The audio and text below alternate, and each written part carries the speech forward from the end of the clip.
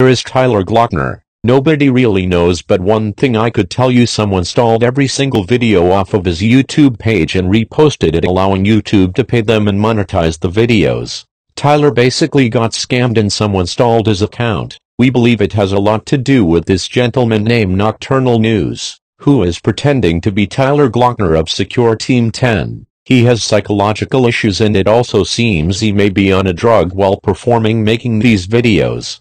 Tyler Glockner gave him an opportunity one time and posted his video link on one of Tyler's videos. Since then, business went wrong and Tyler did not agree with this guy using his music on all of his videos.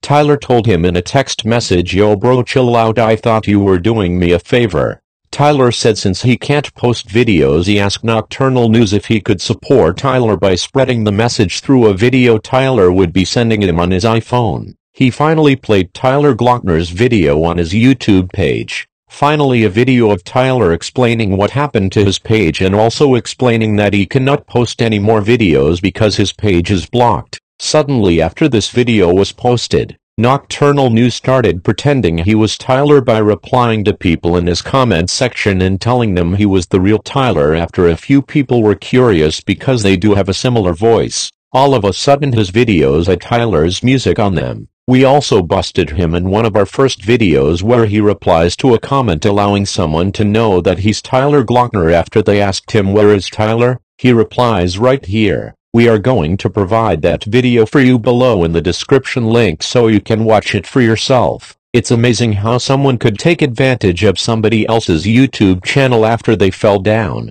Shame on you, Nocturnal News. That's why we're giving you a new name, and we want everybody on YouTube to know he's considered the fake Tyler. Let me repeat that one more time. Fake Tyler. I hope this video helps everybody out there to understand what's really going on. Is this man behind setting up Tyler, and is he the one stealing the videos? He's a lunatic, he's psycho, and everything he says is a lie. He is also very contradicting. One day he's Tyler's cousin, the next day he's Tyler's best friend, when Tyler doesn't even know this guy from a hole in the wall. This was a one-time favor Tyler asked this guy.